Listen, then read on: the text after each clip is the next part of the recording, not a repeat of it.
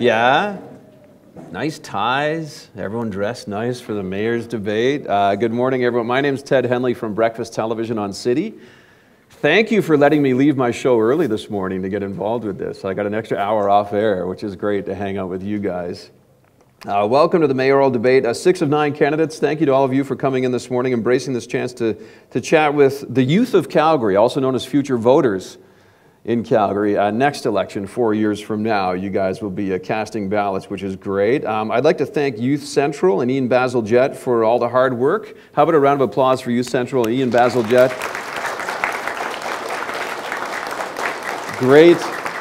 Great organizing skills getting this together, which is awesome. A big welcome to everyone watching live online. You guys are being streamed across the city right now. Lots of people, hundreds of people watching this debate, which is fantastic. Of course, the big question, why are we holding a forum for youth, but not only the future voters, but you guys do care, and I know that. I have 3 young kids who care deeply about what's happening in the city of Calgary. They ask their dad all the time over dinner why certain things are being done or not done in some cases in the city, which is great. How about a big round of applause for Will? Will is going to be our official timekeeper, grade 8, right, my friend? Will is the big official timekeeper for this morning, which is excellent. There are going to be 3 rounds of questioning. One of the rounds is going to involve 2 students, so you don't have to listen to my voice, thankfully, so much. The 2 students, thank you for stepping up today. Going to ask a couple of really great questions. All these questions, by the way, coming in with a youth focus, which is perfect for you guys. I'm just going to introduce the table in front of us this morning, and then we'll get cracking if you guys want to get to this. Starting at my left, so the far stage left here. A round of applause, please, for Larry Heather. Milan Pepez, Carter Thompson, Nahed Nenshi, John Lord, and Norm Perot. As I mentioned, 6 of the 9 candidates running for mayor in this civic election. Thank you all for coming in this morning. We might as well get cracking. I'll let you know that during each round, each candidate gets 2 minutes to answer the questions.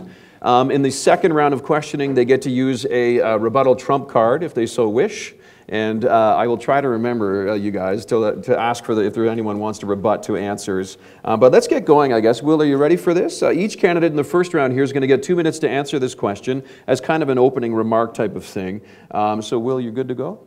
We're excellent here? Awesome. Oh, I should mention, Will's going to ring the bell once when there's 30 seconds left in the candidate's answer, and then he's going to ring it twice for the candidate to finish speaking, and then if I have to kind of wrangle, I guess I will, if you guys are going on a little bit past that. Okay, so let's get going. You might as well start with Larry Heather on the far left side of the stage here, just keeping it simple. And the question is, please, Larry, your answer to, the city of Calgary is growing. What challenges will the young people of today face 10 years in the future? Oh, Larry, sorry, the microphone right there. Right there, yeah, there you go. Good morning, everybody. Good. It's good to be with you this morning. My name is Larry Heather. I'm a candidate for the mayor of Calgary. You can see my website at larryforcalgary.ca. That's larryforcalgary.ca, where my beliefs and policies are fully outlined. I am your mayoralty best choice for free enterprise, with car mobility, social conservatism, and a Christian choice on the ballot. If I was elected, I'd be the 36th Christian mayor of Calgary. This past weekend this weekend is Thanksgiving, and we can thank God for the blessings He has given us as Calgarians. Our energy resources in Alberta are a divine gift that has brought us prosperity and blessing, and a lot of your future is going to be in the oil, connected in some way in the oil resource sector. Unfortunately, the ungrateful and unthankful have a way of twisting things out of perspective through phony environmentalism. There hasn't been any global warming for 15 years. Or misplaced sympathies like putting a dog's head on a turkey and saying, "Would you eat your dog?" I don't know if any of you have seen those billboards yet, but that's kind of strange. One of the problems you're going to have in 10 years is you may be forming families pretty soon, and you're going to be concerned about bullying. And I would ask you to check out that the creation science option on the internet to balance off with what you're getting in environmental evolution, because God created us, and that gives us a basis for respecting one another, not survival of the fittest ethic. Thank you. Thank you, Larry. Appreciate that. Thank you very much. The second person to answer, just to remind you all the question again, the question is, the city of Calgary is growing. What challenges will the young people of today face 10 years in the future? Milan Pepes. Yeah, I'm one of the candidates which are promoting political change in our society, which starts from provincial government and goes to the federal government.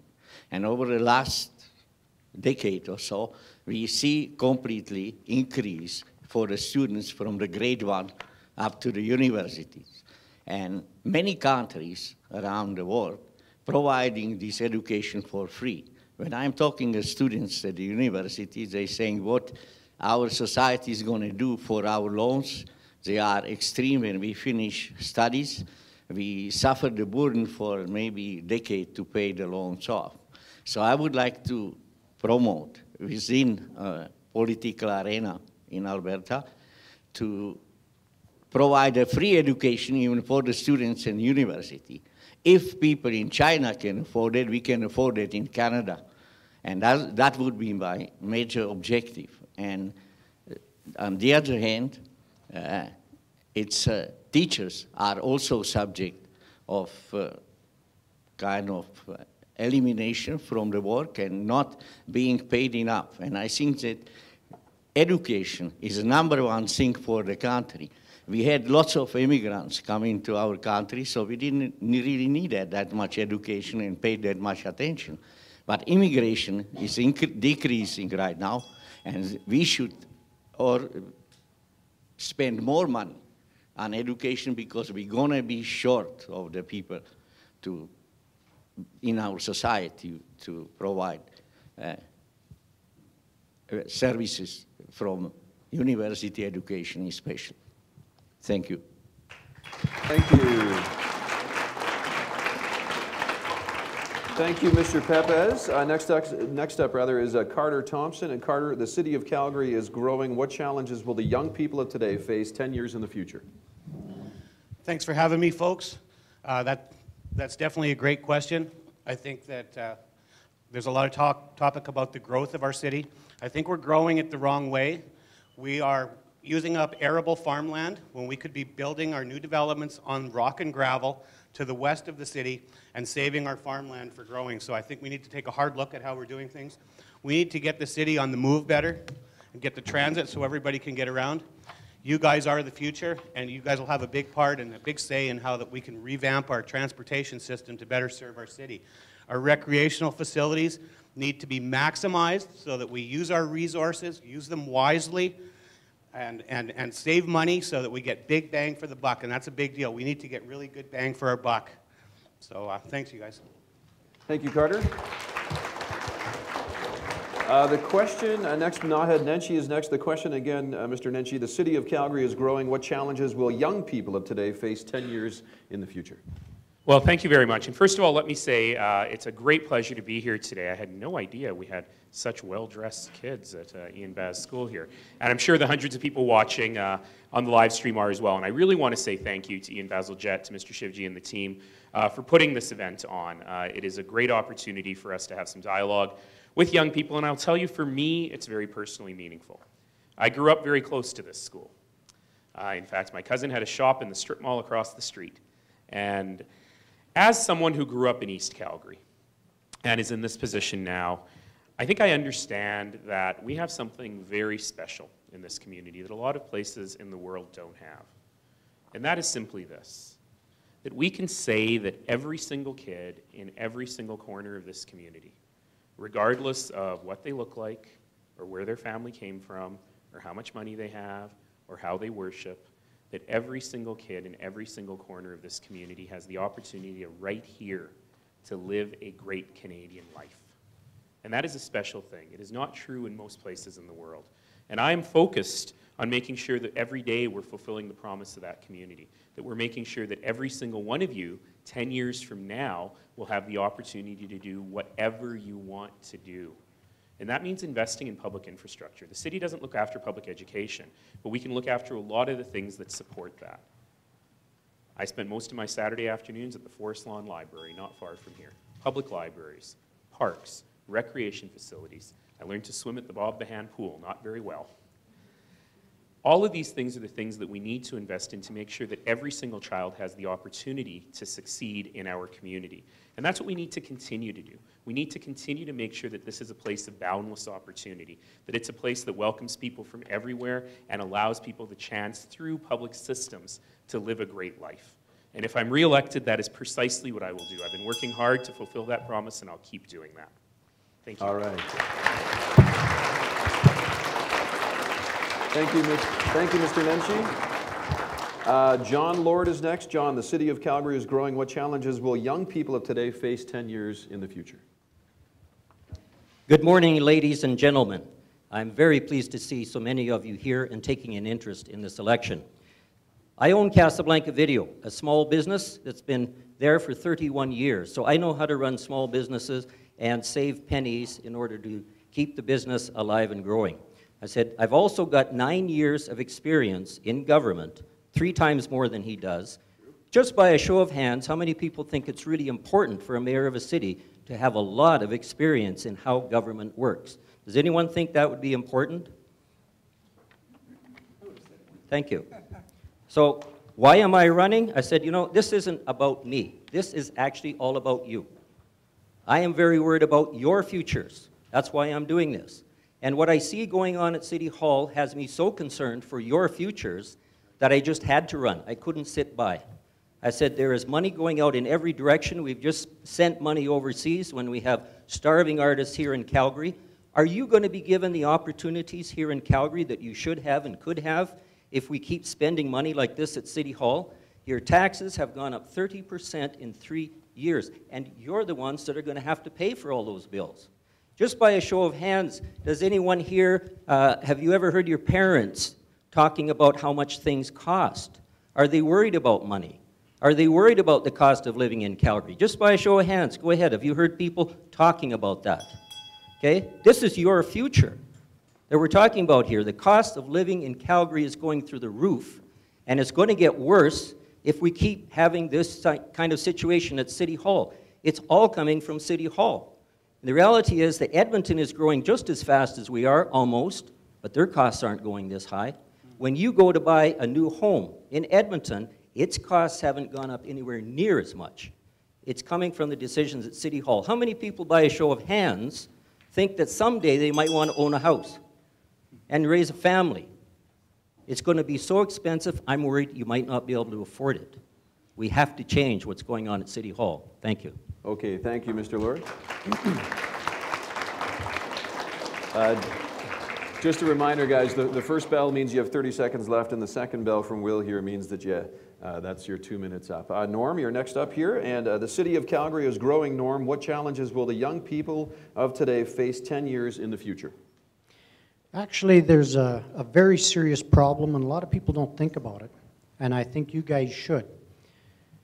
Taxes will take more than half your paycheck. By the time you pay for federal tax, provincial tax, and your property taxes, that's a big chunk. But then you're also paying for cigarette tax, booze tax, gas tax, tax on top of tax. Small businesses have to increase their prices because of the tax. Phone small businesses yourself and ask them, don't ask a politician, ask them about taxation. After this, then with what's left, which is probably less than 50 cents on the dollar, you're going to be trying to buy a house, mortgage, insurance, food, paying off student loans, everything. Wow. You know, it's wrong, especially when the money is being wasted, and I mean wasted. Whenever there's a project that is being done, like building a bridge or whatever, then they come along and they say, oh, cost plus, cost override, cost whatever excuse. You students are past the excuse part, so you understand. Don't let them give you excuses.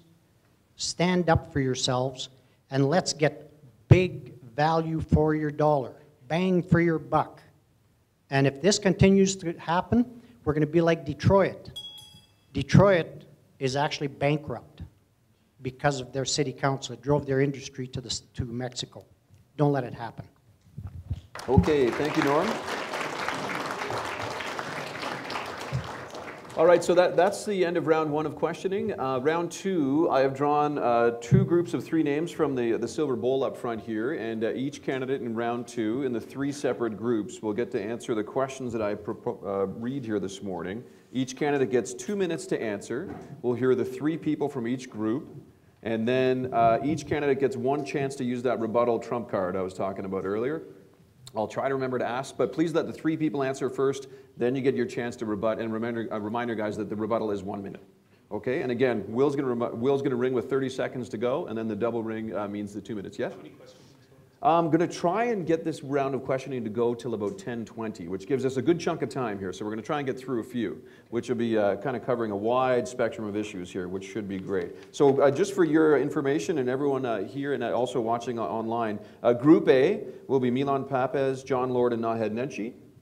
Group B, Carter Thompson, Larry Heather, and Norm Perot. I'm going to go in that order, guys, and then when we flip to the next time you guys are answering, I'll just reverse it to keep it fair. Okay? So Group A, again, it's going to be Milan Papez, John Lord, and Nahed Nenshi. And the question, are you ready to go, Will? You're doing a great job, by the way, Will. Really great job. Okay, so this question is going to first go to Milan Papez. You'll have 2 minutes to answer.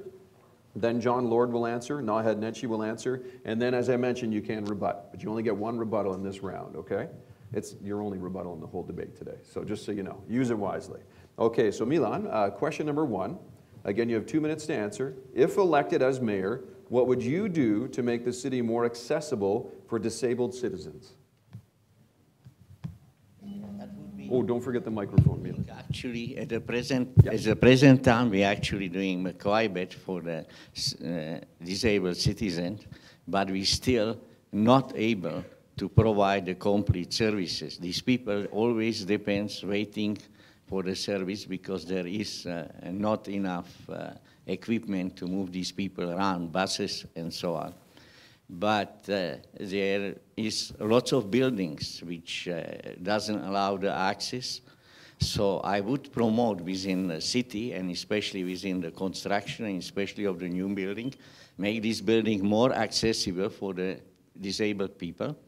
And also we have buses right now which can take disabled people, but not all of them are suitable to be used. So we still need more buses into the city which would be available for disabled people as well.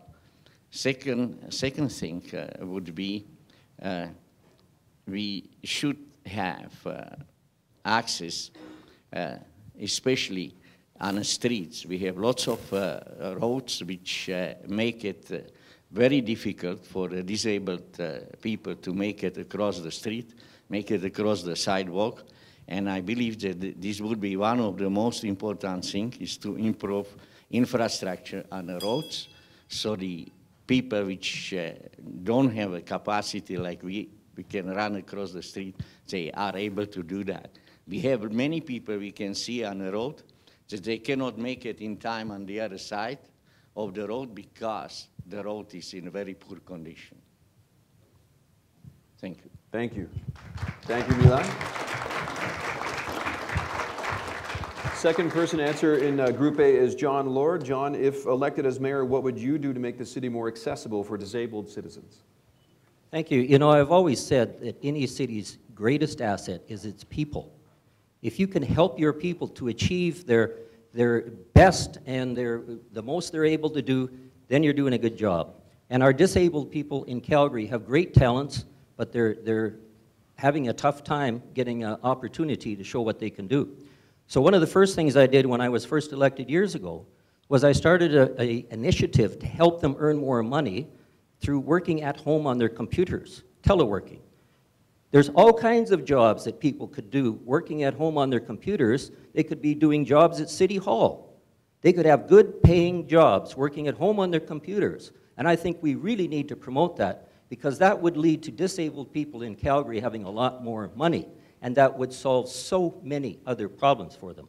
In addition to that, I voted to increase funding for Handybus back then and disabled services, and I also knew that the taxi companies in town wanted to be able to do more in terms of providing taxi services, but the city wasn't helping them.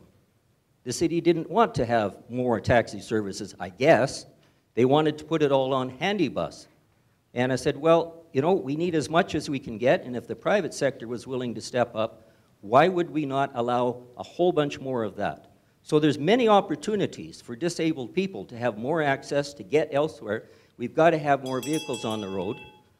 Is that 30 seconds? 30 to go, yeah. 30. We got to have more vehicles on the road so they can get around. We have to do things like make sure that when the LRT comes downtown, there isn't 2 inches between the platform and the car so they can't get a wheelchair across there.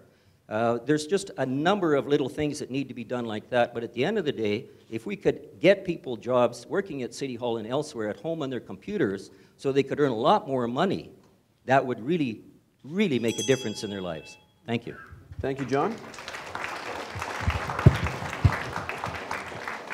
And this is the last question, by the way, the Group A, and then you guys do have the chance to rebut if you choose to do so. The question, Naheed Nenshi, is if elected as mayor, what would you do to make the city more accessible for disabled citizens? So as mayor, I work with a group called the Advisory Committee on Accessibility, terrible name, a group of people with disabilities who tell the city how we can do a better job. And we work a lot on big issues. The biggest issue is one that's called universal design. And what universal design means is that design that's for everybody. It's not just for people with disabilities or people who are able-bodied. It's design that works for everybody.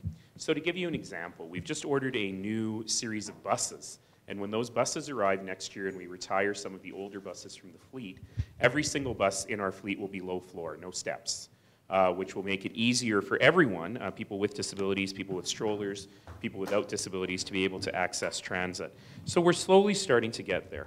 I will tell you, though, that when I talk to the people on the Advisory Committee on Accessibility, and when I talk to just people with mobility disabilities in any case, it's the little things that really matter. We have curb cuts in many parts of the city that almost seem like afterthoughts. So when you're crossing the street at a curb cut, you have to make a big zigzag to get to the curb cut on the other side. They don't line up. So as we're starting to refresh our infrastructure in the city, we're doing that with universal accessibility in mind, or universal design in mind for everyone. And then finally, for folks who can't access regular transit or that kind of mobility, we do have a service called Access Calgary, which John was referring to. The challenge with Access Calgary is as our population gets older, the demand is really going up. And I really would like, if I'm re-elected, to look at ways of using new technology and new ideas to improve the dispatch, to allow people to use Access Calgary more. One of the first things I did when I was mayor was to urge council to reverse the decision to cut Access Calgary. I think that that is a very important service and one that we need to continue and figure out how to expand. All right. Thank you, Mr. Nenshi. Does anyone care to use their rebuttal right now, or are you going to hang on to it for a bit? No rebuttals? Okay, great. We'll move on to Group B then. Group B, as a reminder, Carter Thompson, Larry Heather, Norm Perot, in that order. And are you ready to go, Will? All right.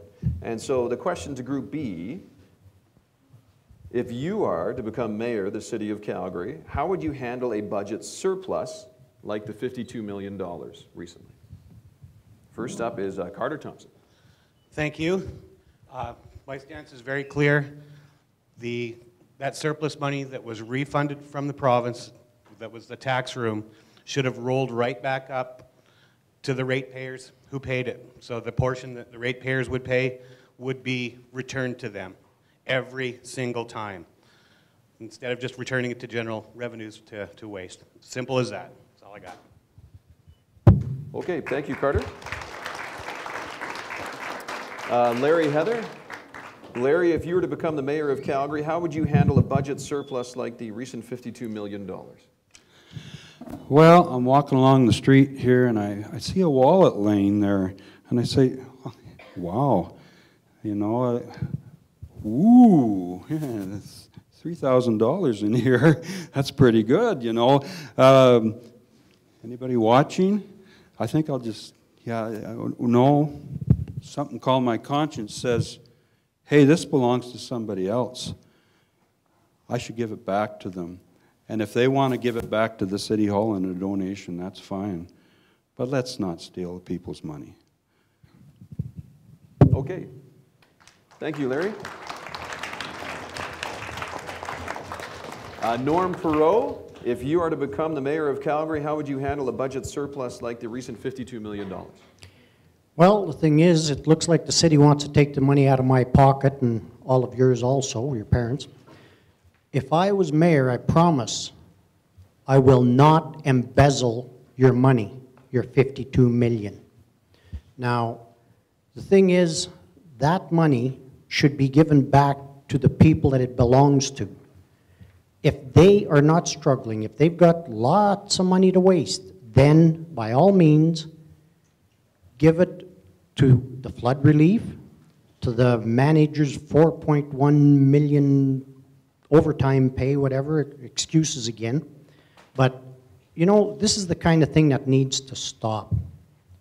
And I mean, somebody should be really held accountable for this. Not just words. They say talk is cheap. Well, it's not.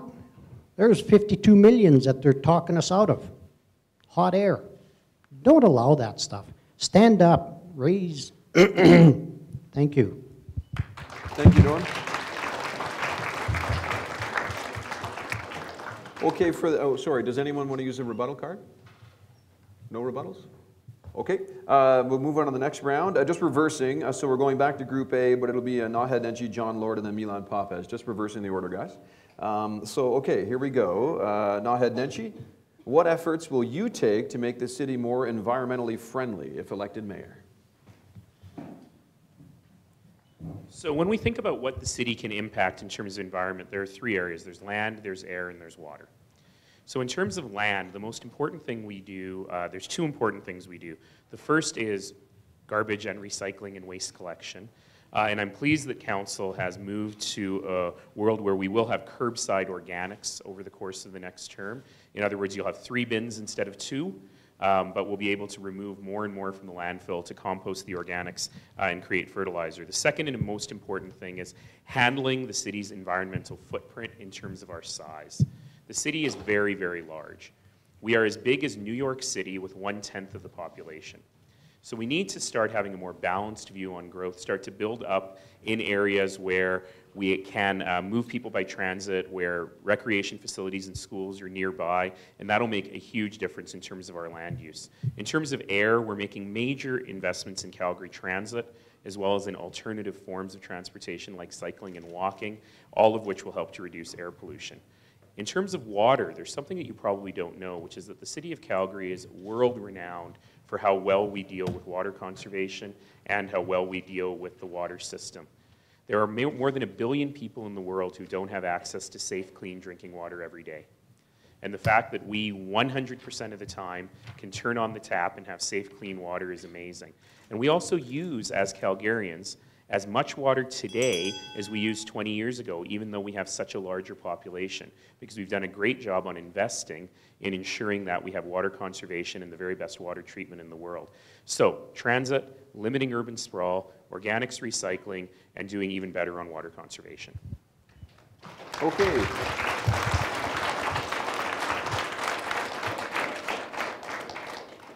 Thank you, Naheed Nenshi. John Lord, John, you're up next. What efforts will you take to make the city more environmentally friendly, John, if you're elected mayor? Well, thank you for the question, because this is a very important issue for me and has been for many years. I said, you know, talk is really nice, but it's action that counts. It's looking at what people have actually done and achieved. That's all that really counts. And I'm a guy who actually walks my talk. When I was first on council, I brought a motion called ISO 14000. It's all very complicated. But essentially, it was the world's best environmental management system. And I brought it to transform the culture of City Hall to start looking at the environment. Start looking at how we do everything in the city from an environmental standpoint. That motion took a long time to get going. The pilot project actually recovered its $500,000 cost in 4 months. That's the kind of savings it also produced while looking at doing things from an environmentally responsible manner. And ultimately, that motion transformed the city of Calgary right across the city of Calgary so that we won a World Environmental Achievement Award for being the most environmentally responsible and progressive government of any municipal government on the planet. It's called EnviroSystem. You can look it up on the web. It's what the city of Calgary does as their policy today. I'm really proud of that motion. It took hundreds and hundreds of people at City Hall to really put it into place. But that's the kind of leadership that I would bring to City Hall again. You know, we can do more of that. The reality is that there are so many things we could be doing. And when I brought all of this stuff, the environment wasn't that popular. I was kind of out there by myself. It was really pushing a rock uphill. Our landfills, I was told we have a 100-year supply of landfill. I studied landfills, I looked at systems, I realized we could recycle 100% and make money doing it if we brought in the best technology. Why not? Why aren't we doing it? Thank you. Thank you. Thank you, John. Milan Papez, what efforts would you take to make the city more environmentally friendly if elected mayor?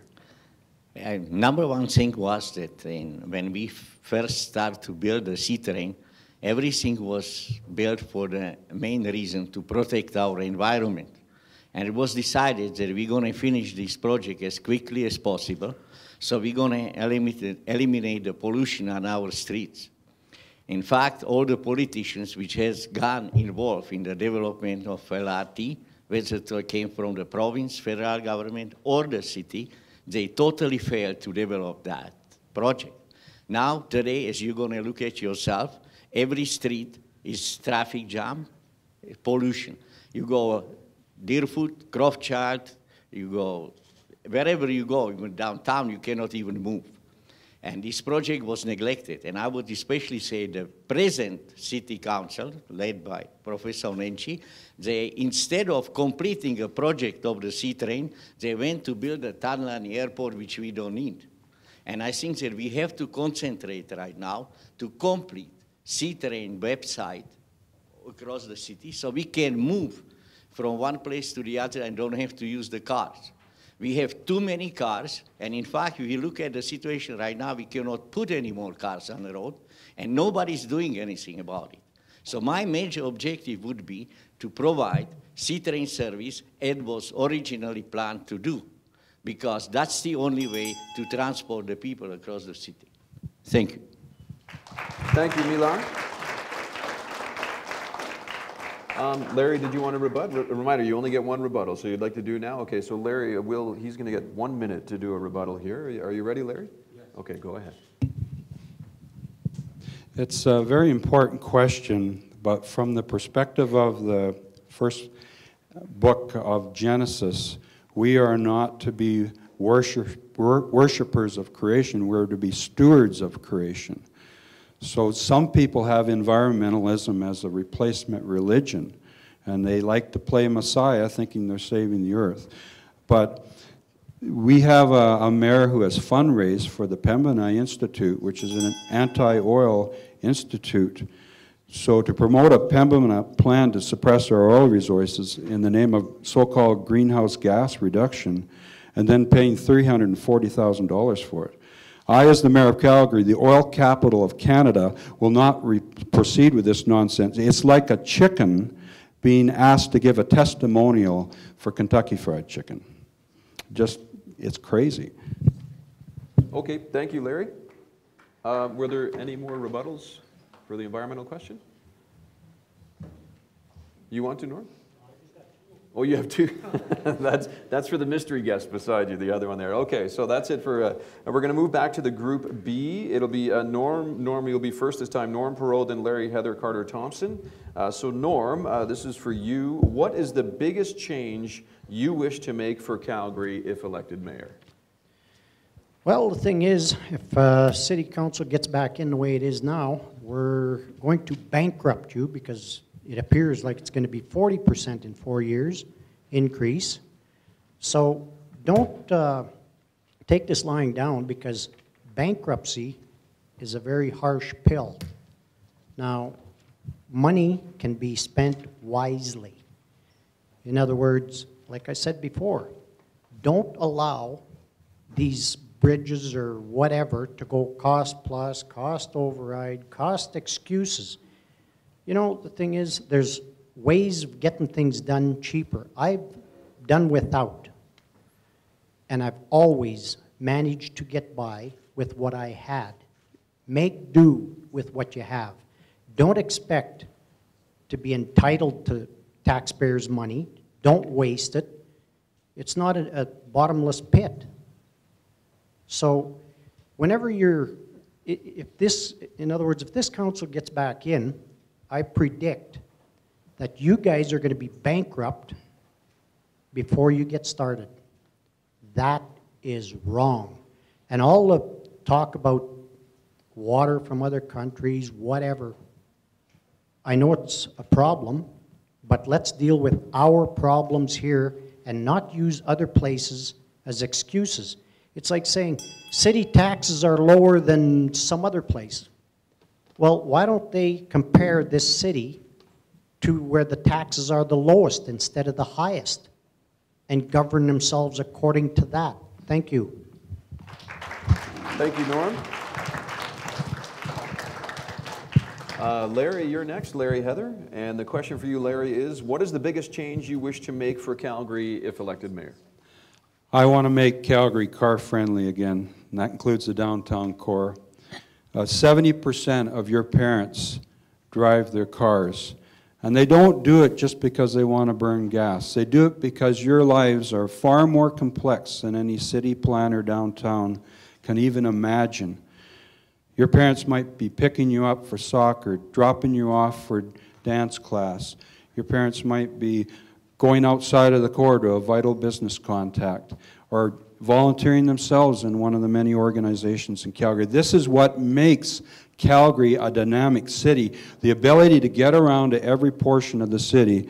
So the cost of parking downtown Calgary is higher than even Manhattan, I understand, or close to it. So it's ridiculous. We have the largest landmass country, the second largest in the whole of the world. We have space to grow. We have space to park downtown, too. We can park with the new automated parkades. We can get twice or 2.5 times the amount of cars in, if we would just built them, than the traditional ramp parking. So I want you guys, when you get driving, I want you to be able to access all of Calgary and not pay an arm and a leg to park somewhere just because you want to go down and support your friend's music recital or your friend's theater production. I want you to get around Calgary, and we can do it. Is that? You still have about 25 seconds. Oh, okay. The Mayor of Calgary should diligently seek to work with Calgary Council to serve the actual mobility needs of Calgarians. The fact is, the lives of our Calgarians are too complex for somebody down in City Hall, and we are an oil-producing province. Let's use the gas and let's prosper the economy here. It's not that bad. Thank you, Larry. Carter Thompson, you're next here. Carter, what is the biggest change you wish to make for Calgary if elected mayor? First and foremost, tax wisely. Back to the bang for the buck. Let's get the city moving. Let's fix transit. We've got the buses. We've got the streets. Let's get some smart routes to get people to work. Not everybody goes downtown. The only way transit works really well for you is if you're going downtown. If you need to hit an industrial area and get to work at 5 a.m., good luck, because sometimes there's just no buses. Let's get the city out of the taxi business. They don't belong there. Let free enterprise decide how to use a paid service, and then that will fix it. You can't even get through on the taxi phone when you try to phone them, yet they call these people stakeholders. We need to fix it. Smart traffic solutions. We've been wasting so much money, we could have fixed so many places where traffic is choked off. We need smarter solutions to riding bicycles instead of choking off major arteries for bicycles, and it's just plain dangerous. If the road's a little bit icy and the cars are moving fast, it's scary. We are Calgary. We can make made in Calgary solutions. We're not New York. We don't need to compare with New York. Go to Central Park, you can't even hide behind a tree. We have wonderful green spaces. So let's use our Calgary resources. We'll fix the transit. A prime example too with traffic is we have these wonderful overpasses, yet these guys put lights on them. I can't figure out why you just can't put a little roundabout thingy on there and let's move the traffic. Thanks, you guys. Thank you, Carter. Anyone like to use the rebuttal to any of those answers? No? Okay, we'll move on. Back to the Group A here, and it's going to be starting with Milan Papez this round, then John Lord, then Nahed Nenshi. And the question is, Milan, recently the new Black Center closed a youth venue with youth bands. As mayor, if elected, what will you do to make sure there are all ages venues in the city? Now that's very complicated, especially in the present situation when we suffer a shortage of the money due to the floods and everything else.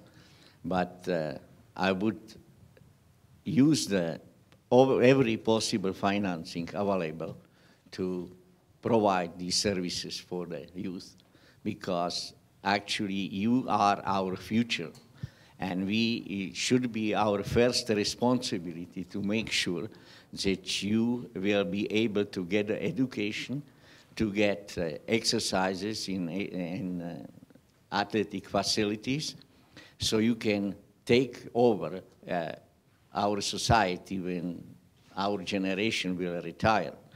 And I think that this was always, historically, everywhere, our youth were number one to be taken care of. And I think that this is, again, the lack of our politicians, which making cuts to the education, making cuts on every corner. And we have to change this politics. We have to change these politicians, which are totally ignorant to our needs. So generally speaking, it would start it from the financing from the province and from the city to provide the services for you to grow. Thank you. Thank you. Thank you, Milan. John, you're next. John Lord, recently the new Black Center closed a youth venue with youth bands. As mayor, if elected, what would you do to make sure there are all ages venues in the city? Well, thank you. And I said earlier that really I'm doing this for all of you because I'm very concerned about what's going on and what the city is spending their money on instead of spending it on things that are going to help you. I said, in the last election, I put forward a plan to build 20 indoor year-round sports arenas for soccer, for hockey, for everything else. We had the money and we could have had that now, but we don't. Where's the money going? Well, we have a big blue circle on the highway. Just by a show of hands, how many of you can use that big blue circle on the highway? Any of that helping you at all to have activities, sports, soccer, all of these things you could be doing? So there's the concern. The money is going in directions that isn't going to help you. The money that's being spent is coming right out of your family's pocket. Every dime your parents have to send in taxes to City Hall is money that they could have had, you could have had, and you could be spending it on things that really matter to you. You know, it's so important that we have activities and opportunities for our young people. And we're just not getting that now because all the money is being spent in City Hall. Taxes up 30%, but actually the cost of City Hall is now going right through the roof. It's more than double, almost triple what it was only a few short years ago. We have to stop that because that's money that you're going to have to pay back when you get older. I think it's just critical, frankly, that we start looking at where the money's going and why we don't have these youth facilities.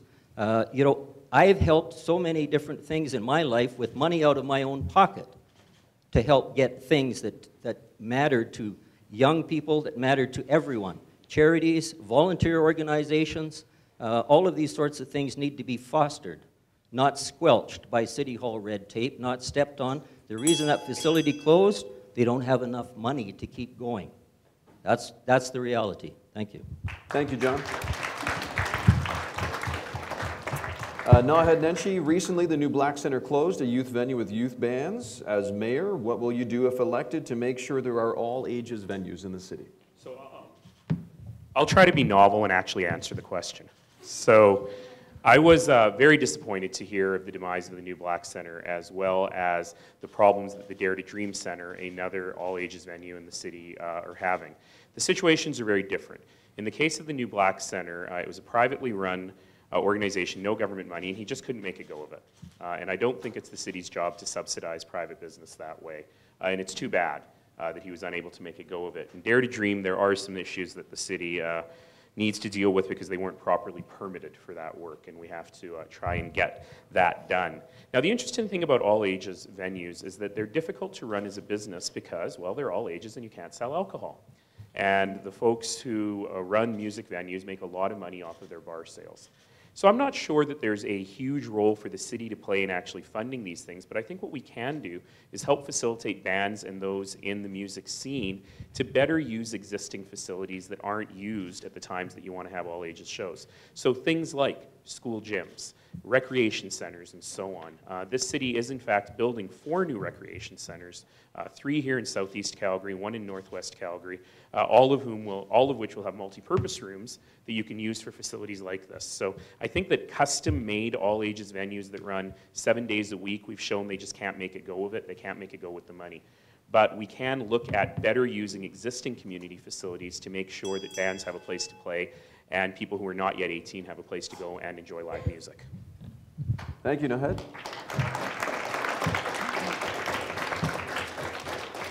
That's it for the Group A answers. Any rebuttals?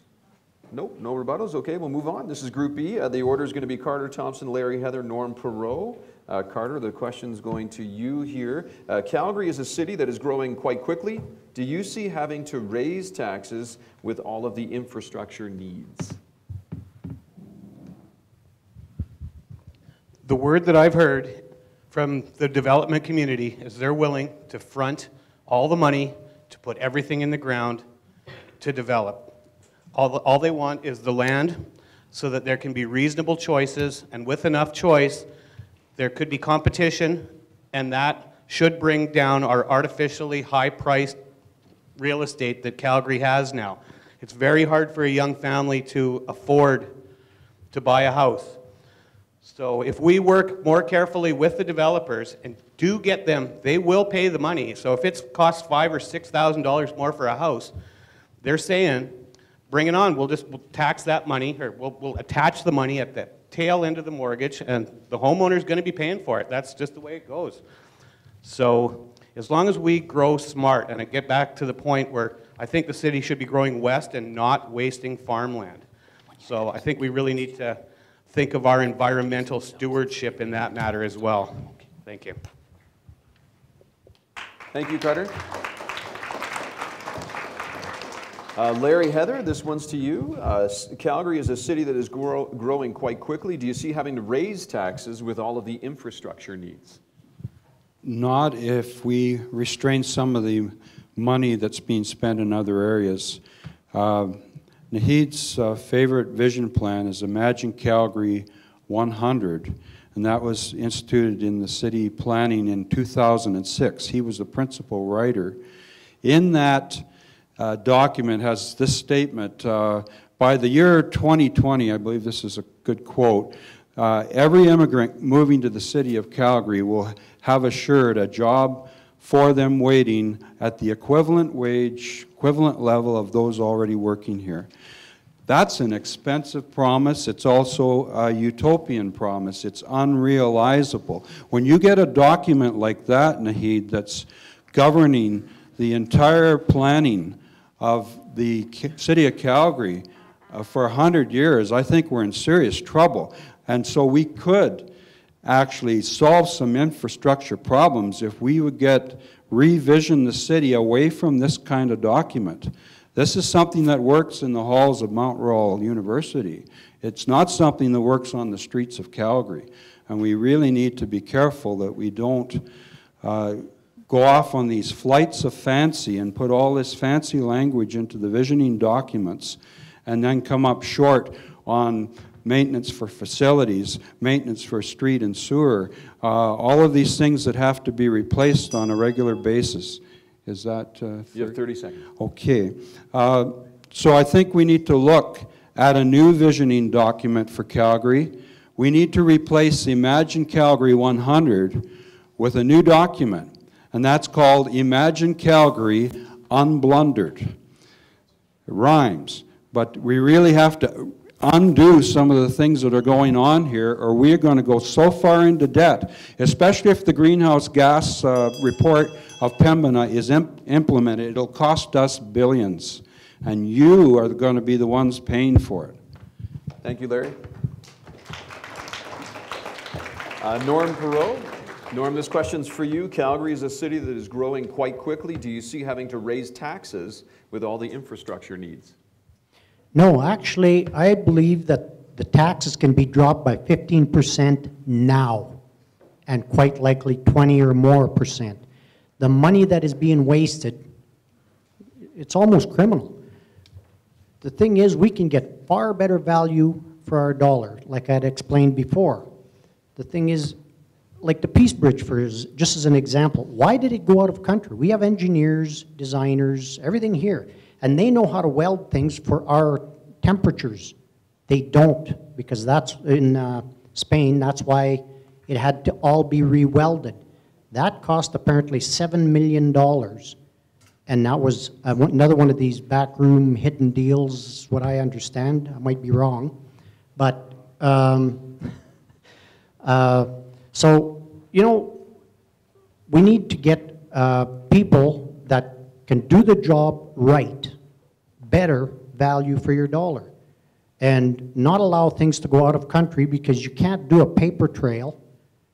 Where's the money really going, and to who? So, you know, you need to think between the lines when you're listening to people talk, because there's a lot of messages that you can pick up on. Being an orator is fine, but the thing is, there's a percentage of it is hot air. Now, 30 seconds. If you're going to be paying these atrocious taxes, and like I said before, it's more than half of your dollar earned, with all the compounded taxes, everything else. If I get to be mayor, I will drop taxes significantly and get more done, better quality, for far less. Thank you. That's it for the groupie answers. Naheed Nenshi wants to rebut. Anyone else? No? Go ahead. I think it's important to understand very well the tax situation in the city. So 8 cents of every dollar you pay in taxes goes to the municipal government. 92 cents goes to the federal and provincial governments. With that 8 cents, we have to provide police, fire, parks, recreation, transit, roads, and a whole variety of other services. So it's easy to say we should just cut back. You always hear these talk about wasteful spending. No one ever has any examples of it. But it's easy to say we need to cut back.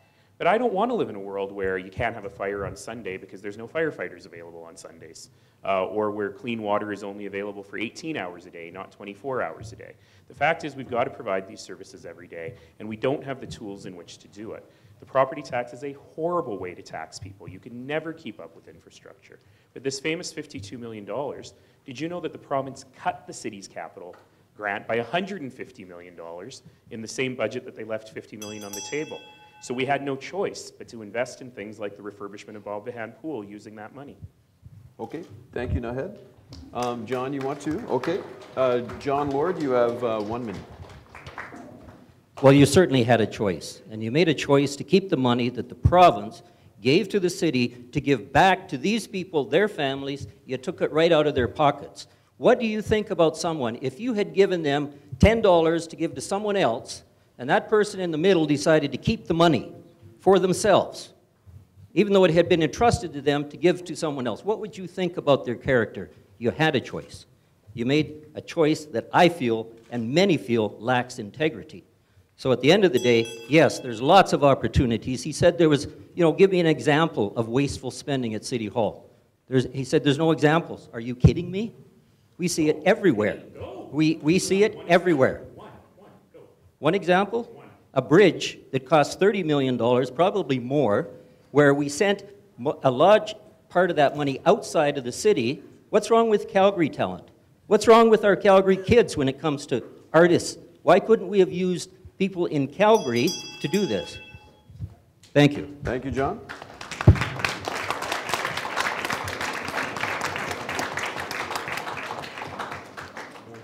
And anyone else care to use the rebuttal trump card? No. Okay. We're going to move on to the next round, which is the Group A, group of people answering. That's going to start with Milan Papez. It's going to start with Naheed Nenshi, then John Lord, then Milan Papez. The question is, Mr. Nenshi, if you are to be elected mayor of Calgary, how will you find the financial resources to help with repairing all of the flood damage in our city?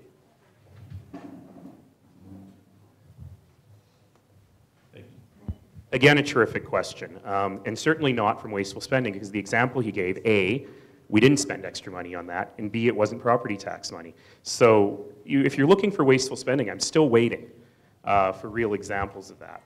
But the point is that we need to be able to fix the flood damage. The flood damage at the City of Calgary, to the city alone, to things like parks and roads and pathways, was $500 million. It's more money than we've spent on any project in the city except for the West LRT and one wastewater treatment plant. And certainly insurance will cover part of that. Grants from the provincial and federal government will cover other parts of it. But experience has shown us when there's natural disasters that the municipality, the city, is left holding about 10 to 20% of the total cost. And we've got to figure out the right way to finance that.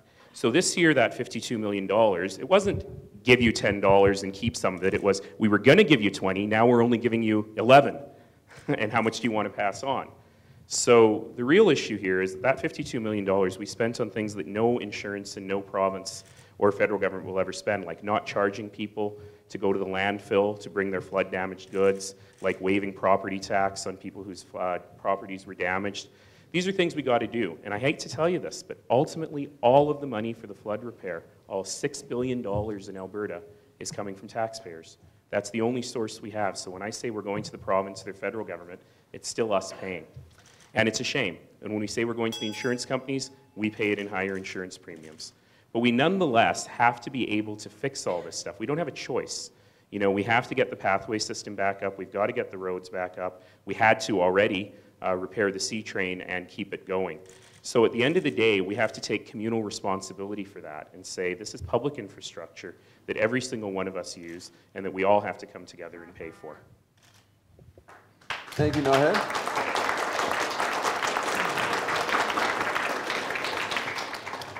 John Lord, your question is, if you are to become mayor of Calgary, how will you find the financial resources to help with repairing all of the flood damage? We have a real challenge in Calgary dealing with this flood. And there have been 5 of these floods in the last 140 years. So you could say on average, we're going to get one every 30 years or so. So this is a really serious issue that needs to be addressed, but the city doesn't have any money really to address it. We're already at pretty much 80% of our debt ceiling. We have expenses in every direction, and we don't have a lot of money to deal with this flood issue, which is ultimately, if we don't deal with it, it's going to cost billions and billions of dollars the next time it happens, and that could be as early as next year. Guess who's going to pay for all of that? Your futures.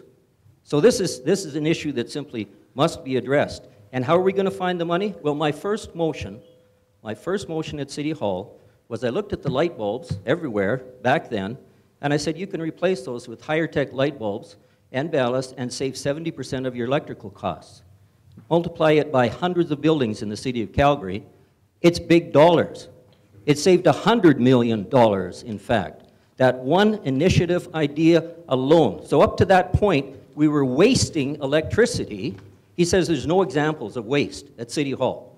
We were wasting electricity to the tune of $100 million until I brought that motion and everybody looked at it, they studied it and realized I was right, and we did it. And there's so many more ideas like that. And that was back when we were spending about a third of what we're spending now. You don't think there's opportunities to save money at City Hall? Well, get a small businessman of over 30 years like myself who's had to watch the pennies. The principles are the same. The zeros get bigger, but the principles are the same. Watch your pennies, they become dollars. In government, they become millions and millions of dollars. And that's where we're going to find the money. We're going to get all these savings that we can have at City Hall, and we're going to use that for flood relief and many other things that we need, like soccer fields, for you. Thank you, John. Milan Papez, if you are to I come... personally believe that city shouldn't be punished for floods, because this wasn't our fault. It was a fault of the province, because province 2.5 years ago received a warning from University of Saskatchewan, who does a study in Kananaskis, telling that flood may happen any time right now. And province totally ignored that warning. Besides that, if we would have installed the equipment to predict the floods, the cloud, which was actually coming from United States, was actually 3 days when it crossed the Saskatchewan, 3 days to get to the mountains. So if we would be predicting the floods, we had 3 days to prepare for this flood. So 3 days were gone because we got a warning after the flood has happened. And flood was so bad, and nobody really even knows it, because the water or cloud, the water has so much energy because it was too warm.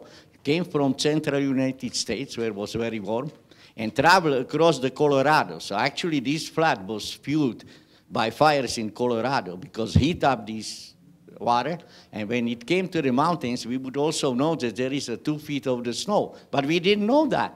And the warm water, which has so much energy, fell down and melted the water from the snow in matter of the minutes instead of day or 2.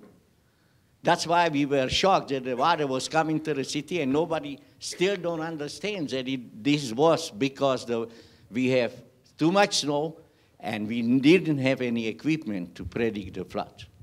We used to have it, and province, even today, if today is going to happen, the flood, it's going to happen again without a warning. Because not the city council, not the province has done anything to predict the floods. Thank you. Thank you, Milan. That's it for the Group A round of answers. Norm, I know, wants to rebut here. Go ahead, Norm Perot. Yeah, I predicted the flood 2 weeks before it happened, and now they're all trying to make fun of me because they didn't know, which makes them envious, I guess. The unnecessary flood, wouldn't it have been better to predict the flood and mitigate it before it happened? There are a lot of witnesses to verify that I predicted the flood 2 weeks before it happened. If you want names of these people, I'll provide them later. You know, why it happened, how bad it would be, and how to prevent it. Could have saved billions of dollars in untold misery. The Stampede ground, the downtown, and most of the houses would not have been flooded. I also wore hip waders and went and helped people during the flood. I never seen a single politician there, but the hot air was probably adding to melt the snow, which added to the flood. Thank you. Thank you, Norm.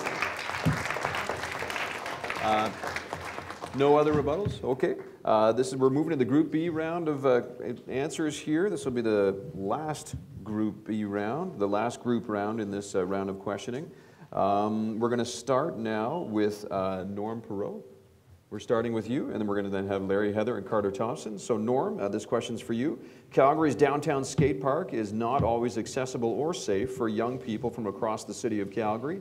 If you're elected mayor, would you develop more skate parks in our city? Yes, there's...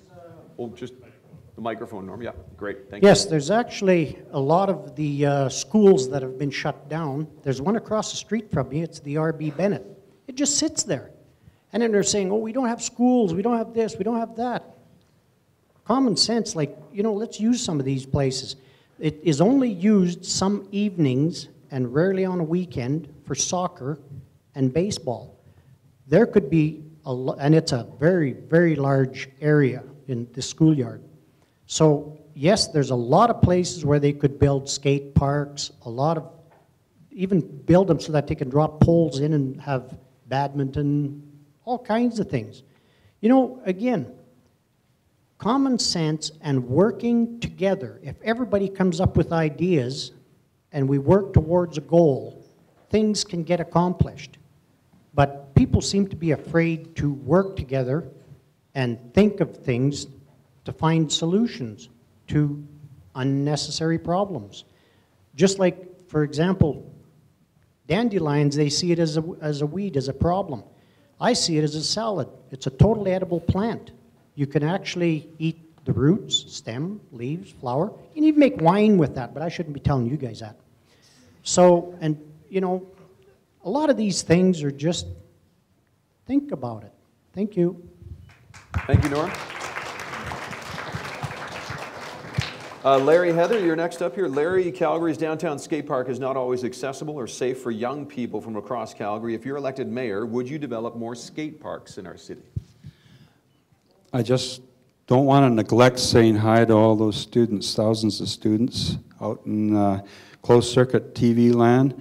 We thank you for participating and taking an interest. And if this group of students at Ian Bazalgette is any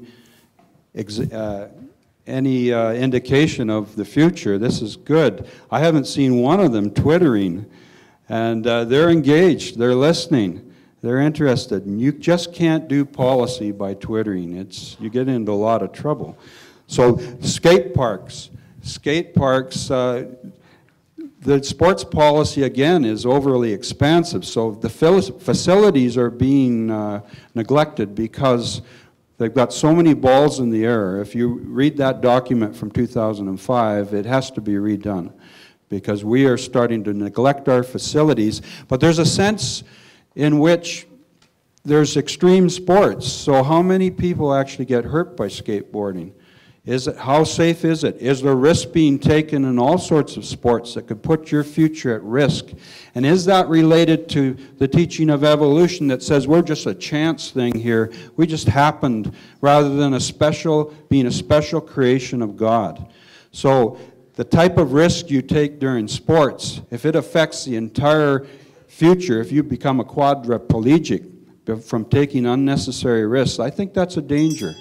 So we need to revision this whole area and provide things that we're not staking our future on. Thank you.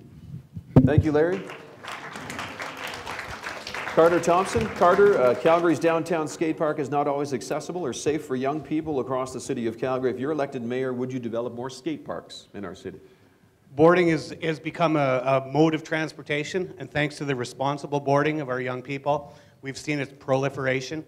You're no longer ostracized, you're no longer harassed by the police, you're respected as using a conveyance safely and wisely with other users of pathways. So downtown is a great place for that park. That's easily the most accessible with transit because, of course, transit works best if you are going downtown. Existing places where, like a schoolyard, where we could build a park and partner. And you know, that's a perfect place to put up a Quonset type structure for other all-age venues that we can be very practical with. Like the farmers have out, they put on big pieces of equipment. We can be smart, we can have our skateboard parks, and we can have all-age venues nearby that will be easily maintained for less money.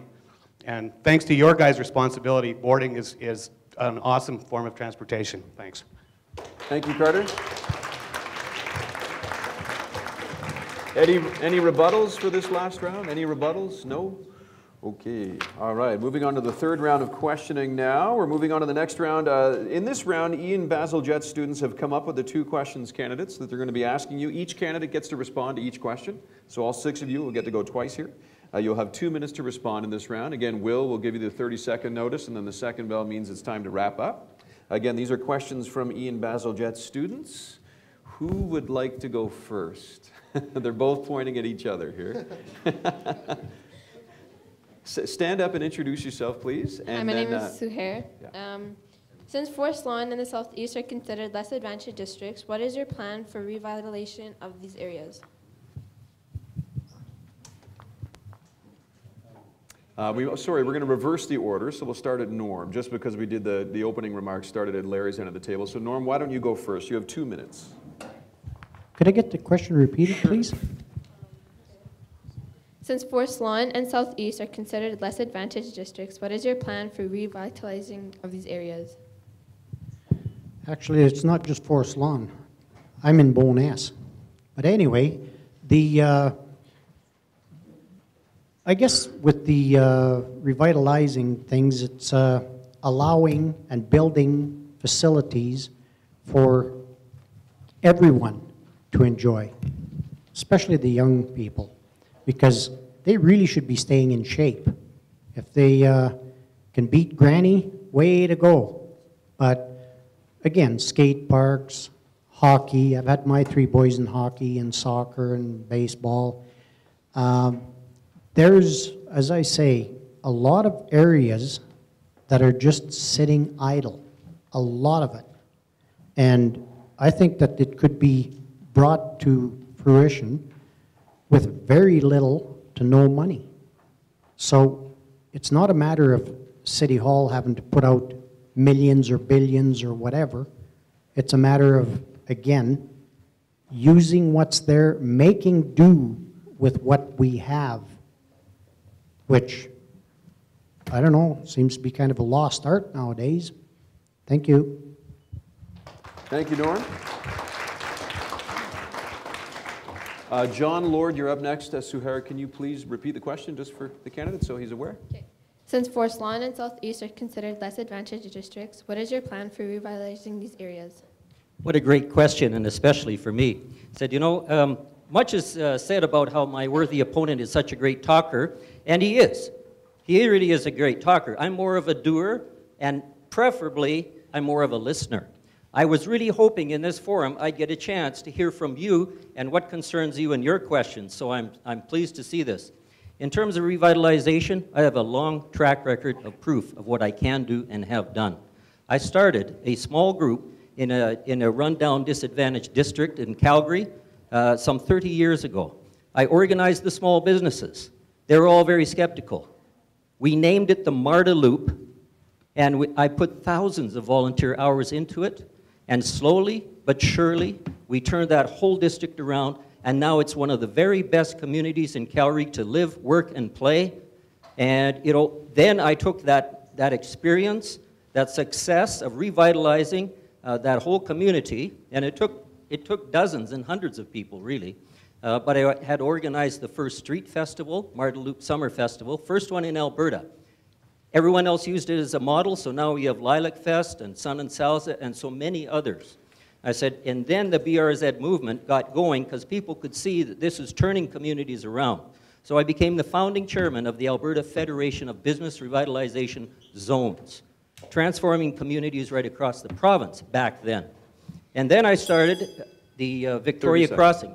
That's time? 30 seconds. Okay, so I started, as alderman, started the Victoria Crossing Community Association to deal with Victoria Park, which was a hugely disadvantaged community. It's turning it around. You can do this. I've done it now for almost 30 years. If you want to turn around Forest Lawn, I know how to get that done. And we can point to so many examples I worked on before. You know, these are all terrific ideas you don't have to guess about. It can be done. Forest Lawn does need some attention. Thank you. Thank you, John.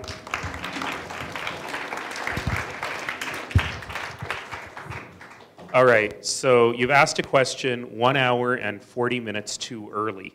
But no one's paying any attention and there's no press in the room, so I'll just tell you that at noon today, along with Alderman Chabot and Alderman Carra, who are the aldermen for this area, I will be announcing my plan to build an even better Forest Lawn. And I'm very excited about the potential here.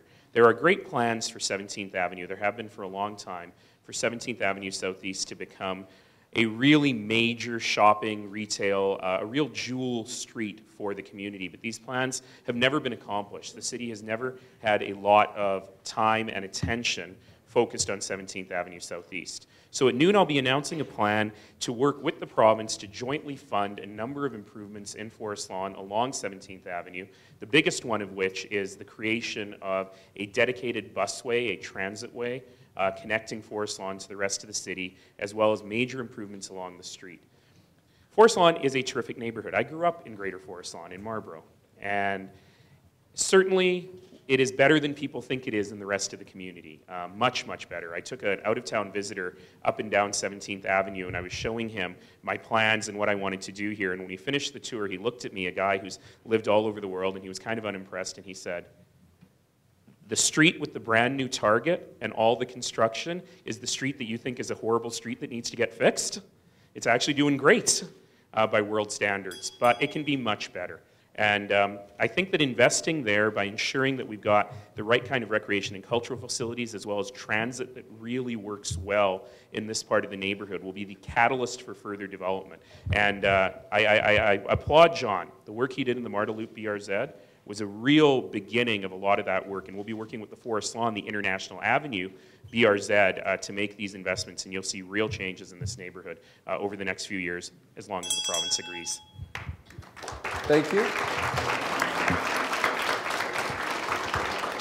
Carter Thompson, you're next. Sue Hare, could you just read the question again, please? Just remind everyone, thank you. Since Forest Lawn and Southeast are considered less advantaged districts, what is your plan for revitalizing these areas? Well, our first house that we bought was in West Dover, a short walk across the lights and kind of over. All three of my sons were born there, and we played here, and I never felt disadvantaged. It was home everywhere we went. Our friends are everywhere. We supported the local business. We would easily get on the bike path. We would ride down by Inglewood Bird Sanctuary, and we had the bike path, and we could be downtown on our bikes. And all over the city, I see communities taking back their community. If there's issues with safety and security, utilize the police resources. We will not be bullied. We will not let thugs run our life and our neighborhoods. We'll take them back. So for the whole city, I think the thing applies. For personal safety, security, and enjoyment of our city, we'll just keep moving forward and do our best with the resources we have for all. Thank you. Thank you, Carter. Go ahead, Sue Hare. Since Forest Lawn and Southeast are considered less advantaged districts, what is your plan for revitalizing these areas? Milan Papez. I am not very familiar with the recent Forest Lawn, but I remember in the past. But what I am hearing from the present time, I think that a major issue is to eliminate the crime from Forest Lawn. This prevents the businesses to come here and expand, which means we got very limited amount of the businesses which are very vital element for the Forest Lawn. Second thing is, again, transportation. Transportation is almost impossible in here. We got the buses going through which were not exactly to the favor of the people living in the Forest Lawn. So the transportation would be a second issue. And I believe that with building of development going east from the Calgary in this area, we probably could consider to run a C-train line to the Forest Lawn, connect the Forest Lawn with the rest of the city, because kind of problem of the Forest Lawn is this kind of isolated community. You are blocked from the north, you are blocked from the east and from the west. So it needs to get connected, and I think that would be the most important thing for the Forest Lawn, because they, to my opinion, okay, they living people from variety of ethnic groups.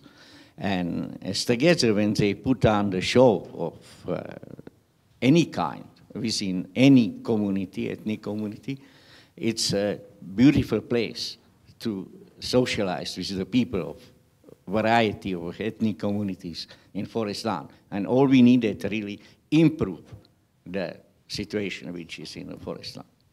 Thank you. Thank you, Milan. And the last answer on this question is coming from Larry Heather. I would just say it's so important, the imaging of a community, what the standards are.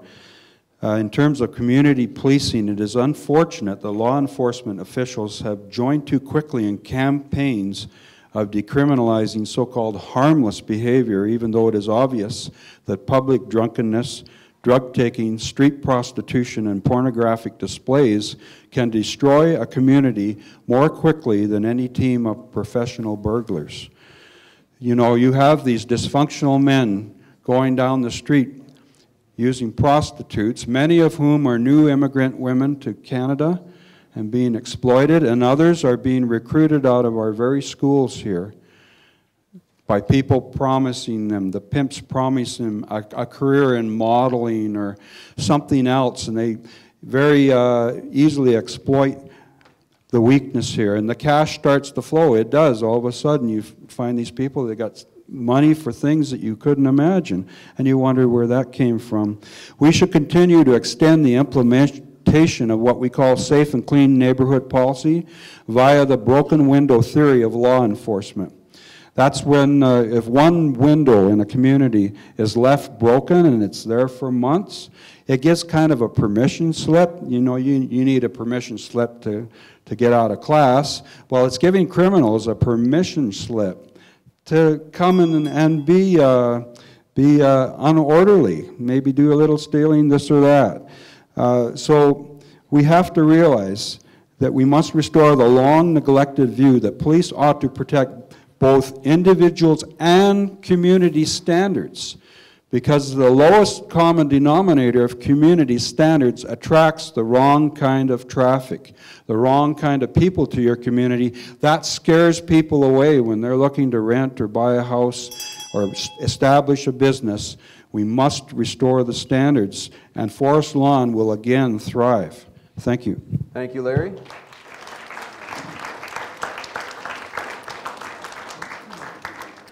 We have another question coming from one of the students here at Ian Bazalgette. We'll just reverse the order again. So Larry, that means you're first up, then Milan, Carter, Nahed, John, and Norm. And go ahead. Okay, so my name is Faith, and my question is, do you feel that the legalization of secondary suites would be advantageous to reduce city sprawl and assist those who cannot afford home ownership?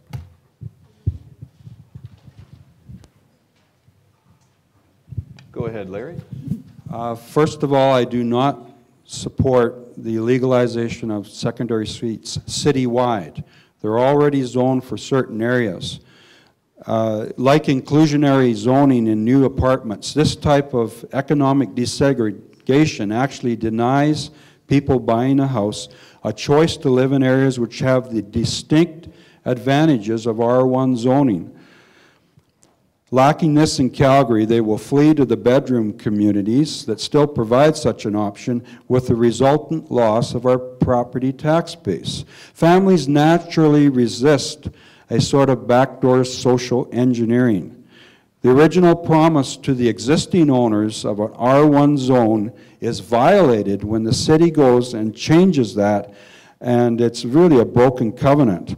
It begins a cycle of distrust of homeowners, property payers, and it activates a flight response, which makes housing in Calgary worse.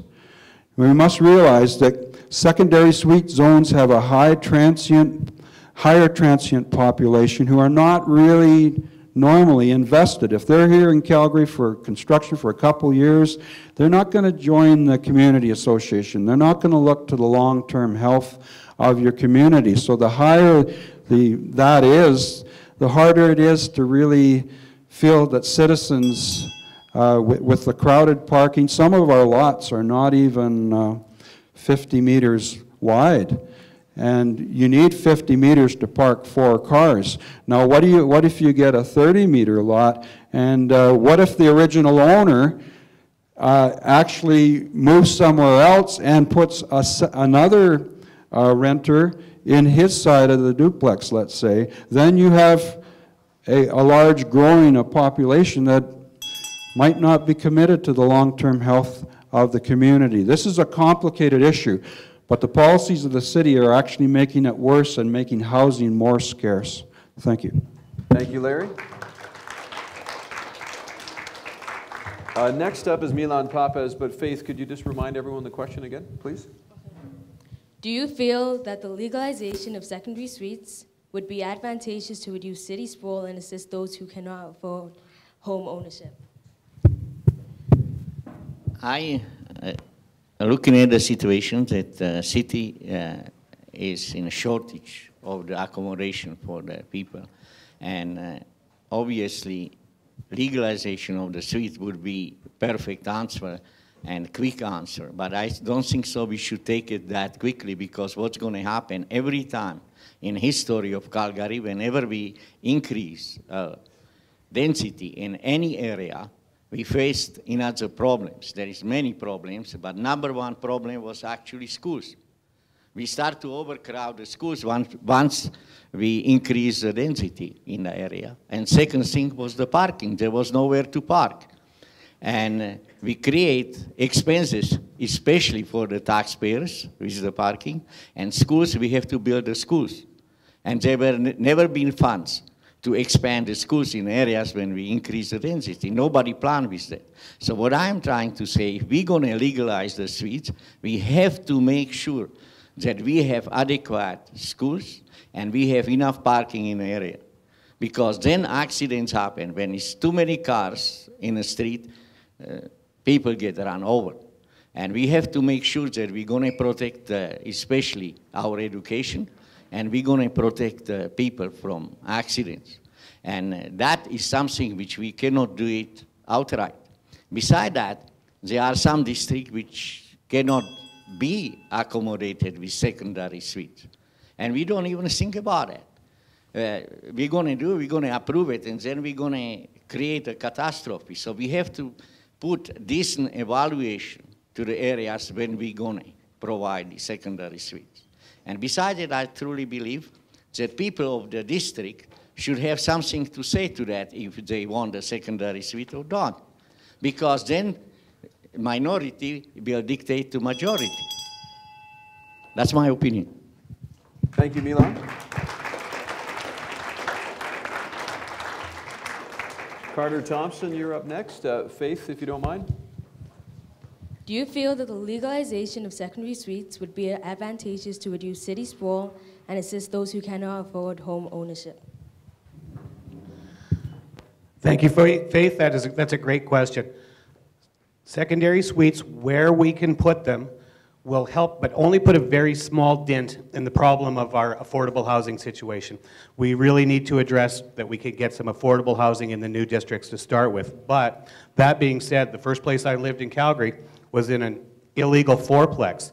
So I was in the basement of a duplex, and I had no control over the heat, and it was 30 below, and the guys upstairs weren't home. And I remember I sort of cut the wires on the furnace thermometer and spliced them together and turned the heat on full blast. And oops, I left the next day to go to work and forgot to give the control back, and we had a Chinook, and the guys upstairs were boiling. So we need to be smart and have some kind of an arrangement with perhaps using electric heat or a gas heater in the places. We need to make sure that they're safe. We need to make sure that people can get out of them. So we're in a bit of a quandary now, because now we're going to involve City Hall and its massive red tape to get anything done. The guys in the $3 million houses that want to put a mother-in-law suite in, they're not even going to bother going to City Hall. The contractor trucks are going to roll up, those jobs are paid for, and they just put it in, boom. And it's not doing anything to help affordable housing. They're just using that for themselves. So we think about affordable housing as secondary suites. We have to really knuckle down and do it smart. So let's figure out a way. Let's figure out a way to do it. Thanks, you guys. Thank you, Carter. You don't have to say anything. I was going to ask if you wanted to get or not, but It's all right.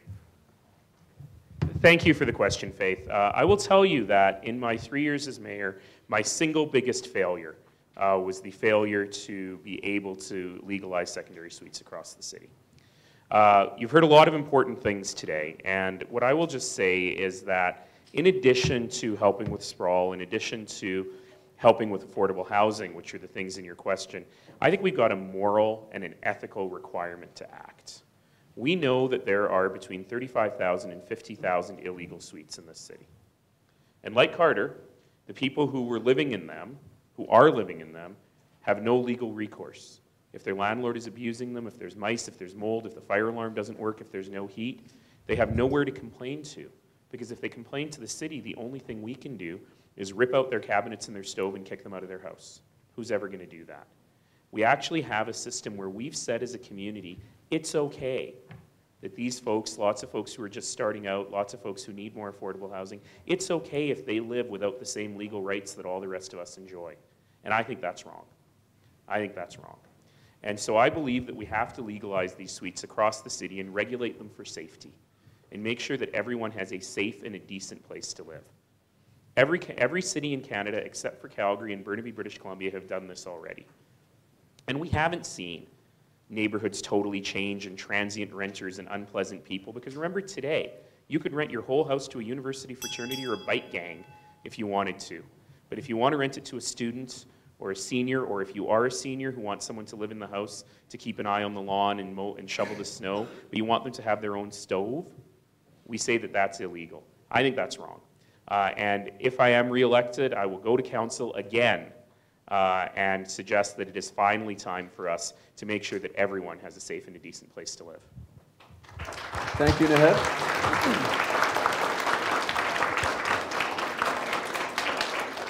John, you okay? Well, thank you for that question, Faith. And, you know, I think this serves as a perfect example of the major differences between my worthy opponent and myself. He talked so charmingly about the things that we all want. We all want affordable housing for you. But at the end of the day, what gets done is what counts. And what's happening with affordable housing? He's now proposing a $4,800 increase on the cost of new young families trying to buy a starter home. He's driving up the cost of buying a house, which is going to increase the need for things like secondary suites and other forms of affordable housing. And I congratulate him for admitting that he hasn't made much headway on that issue. Let me tell you what I've done, though. I started a crusade when I first was elected to legalize secondary suites, because I recognized and I knew there was tens of thousands of young people just like yourselves who were teenagers who were going to be moving out of their houses soon, and they were going to need a lot of affordable housing. And the only solution that I could see was to legalize basement suites. But they could not be legalized back then because the legislation did not exist in the Alberta building codes. Couldn't possibly, no matter how nice he built them. So when I became MLA, that became my first priority. I asked for and got a committee that was really unpopular. No one wanted to sit on it. It was a hot potato. But we moved forward. We got basement suites legalized under the building code so that we could legalize basement suites. And Edmonton and Red Deer and cities all across the province did it right away, just not Calgary. So I had to run for mayor to get the job finished in Calgary. And he did not get the job finished. I didn't get elected. I said, we do not need to force secondary suites onto unwilling communities by imperial decree. We could create secondary suites all over the city in new subdivisions. And I was instrumental in bringing that legislation forward. The city of Calgary, it's now legal to build them in all new subdivisions. We could build them by the tens of thousands, okay, but he's closing down new subdivisions. Who's the mayor who made that happen? Oh yeah, me. Thank you, Mr. Lord.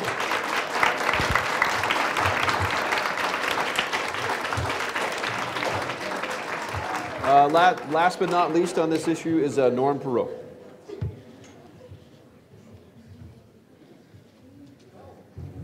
Hold the mic, Norm, sorry, yeah. Thank you. As far as secondary suites, I've been building duplexes, and they are handicap friendly, by the way. I'm a contractor and an inventor. And as far as this thing about electricity and rigging a furnace that Carter referred to, it can be resolved by having hydronic heating or radiant heat, because you can have zone thermostats in different locations in the house. And each thermostat is connected to a zone valve, which gives you heat in that particular area. I've invented a three-way system on one loop in my house 13 years ago. That technology still is not out there. So the first thing, being a builder, is safety. You've heard horror stories of people burning in basements. They couldn't get out because of bars on windows, things like that. So safety has to be the ultimate determining factor. The next one is affordability, of course. And safety shouldn't really be taken for granted, because there are serious consequences to that, as I've just dwelt on. Now, parking is another problem, and again, there's areas where they can make parking for secondary suites, but they might have to walk a little bit, a block or two. But it's all doable, again, if we work together and use common sense. Thank you. Thank you, Norm. Thank you, Suhaira. Thank you, Faith, for the questions. Great questions. So this is the closing statement round, guys. We're going to reverse the order yet again. So that means that, Norm, you're going to be starting the closing statements. Candidates, it's only 1 minute. 1 minute, half the time to wrap up, okay? Will, you good to go? All right. So, Norm, is closing statement. Go right ahead. Money wasting isn't new. We need to know the financial costs up front and no excuses later. I'll give you examples. Like in the past, the convention center went 3.5 times over budget. We didn't learn from that mistake. So now I hear the West LRT is $500 million over budget. Landfill costs, which were referred to earlier, they're very high. But apparently this money was spent on landfill. Well, I thought the landfill was owned by the city and they get the money for it. So what we're doing is we're making a circle with the money, but they end up with the money and use excuses to do it. Taxpayers should have access to the financial books. It's our money, less backroom deals. Let's start to work together and find out where it's being misspent. You know, hot air doesn't cut it. Thank you. Or excuses. Thank you, Norm.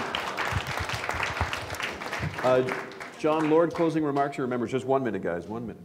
Okay. Well, I think that young people and families are just so important to our entire future. I've spent most of my life working both as volunteer and in government on your behalf. And I said right from the beginning, I'm not doing this for me. I'm doing it for you and your futures. And I want you to have the best start in life and not be saddled with a lifetime of high taxes and debt and no opportunities so that you have to move elsewhere. The cost of living in Calgary is going through the roof. The cost of buying a new starter home is going through the roof. In Edmonton, where they're growing just about as fast as Calgary, the prices are stable. The cost of new starter homes is actually coming down. So what's the difference? What's happening? It's the ideology at City Hall that thought this would be a better way to go, but it just isn't working. Unintended consequences. I said, you know, I truly believe that my opponent is passionate, dedicated, and committed to wanting to have a better city. It's just that I don't believe that where he's going is actually going to create that. Thank you. Thank you, John. Naheed Nenshi. Thanks very much, everyone. I realized that I didn't do something that I like to do with crowds, which is Instagram. So, there we go, panorama feature, ready to go. All right, oh, now it's too slow, I'm wasting my minute. Wave. Thank you. So I can remember. The reason I did that is because I want to remember the people for whom we do this work. And that is every one of you. Your families came here from every corner of the world, and you came here to the best place in the world to have great opportunity for your families and for yourselves. And that's why we do this work. And we have to remember that when we have conversations about things like taxes and investments, we have to remember that you get it back every single day. You get it back in great public services. You get it back in a safe city, a city where you can be great and live a great life. And that's what this is all about. That's why I'm running for mayor, and I hope that you will all support me. Thank you. Thank you.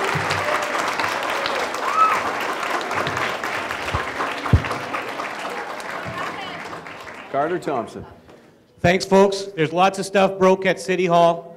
When things are broke, who are you going to call to fix it? You're going to call your dad or your grandpa, or are you going to call your teacher? Vote for John Lord. When John Lord was in, this was an important device right here. Voting for John Lord would be like voting for Bert for mayor of Sesame Street.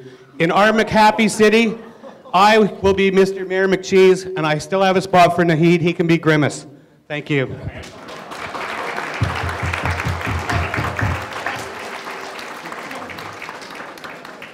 Next up for closing statements, which are getting more and more interesting. Milan Papez. Actually, I am considering most important thing to change the city politics. We complaining that we paying too high taxes and we wasting $300 million on the tunnel which leads to the field of the sour gas wells. Nowhere else, we're not gonna build there for another 100 years for sure. But we have 6-lane tunnel going that way, and we don't have one going north on Deerfoot or south on Deerfoot or Crofchard. So we have to change the politics. We don't have a short-term strategy for controlling the traffic on Deerfoot and Crofchard.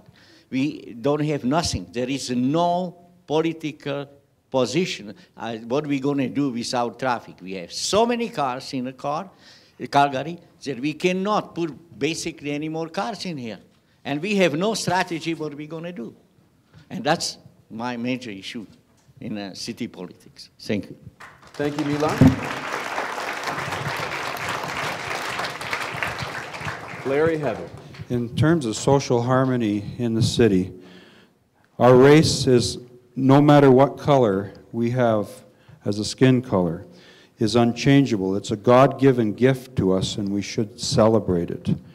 But a religion can be inadequate to the task at hand that we as candidates face. Both Christianity and Islam are multiracial faiths. But I think it's important that the values of the book that a mayor swears in on must produce a basis for maintaining a Western democracy. Worldwide dictatorships oppressive to both women, children, and minorities are the rule of the day in many areas. And this horrific results fill the news channels of our nightly news broadcasts, and you see it on the internet as well. So I just encourage you, get back to where this country once belonged. I, Larry Heather, by God's favor, seek to be your 36th mayor of Calgary. Thank you very much. Thank you, Larry.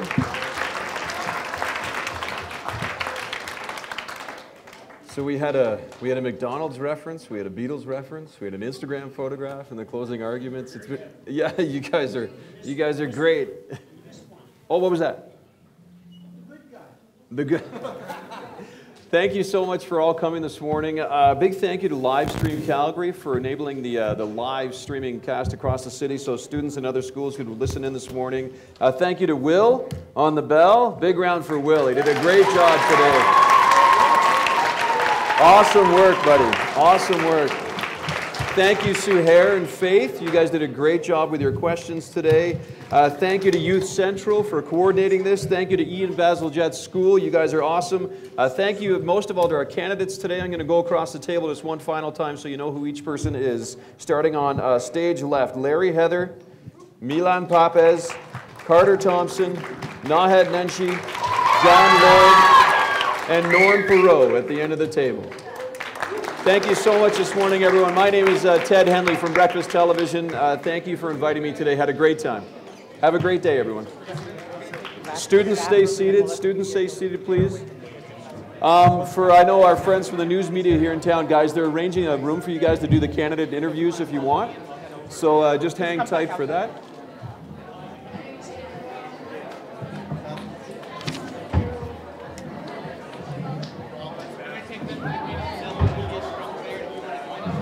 Sure.